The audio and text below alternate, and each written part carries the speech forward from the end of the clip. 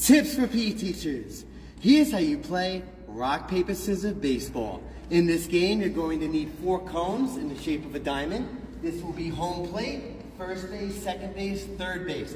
And then you're going to need a bucket. And inside the bucket is about 30 to 50 clothespins. Now, here's how you play. Everyone will start at home plate, and you have to play somebody in rock, paper, scissors. If you win, you get to go to first base. If you lose, you have to stay and play again. If you win at first base, you go to second base. When you play rock, paper, scissors at second base and you win, you get to go to third base. And if you win at third base, you get to come home to score 1 run. Once you score a run, you take a clothespin, you place it on you, and there you go. You have your 1 run, and then you keep playing.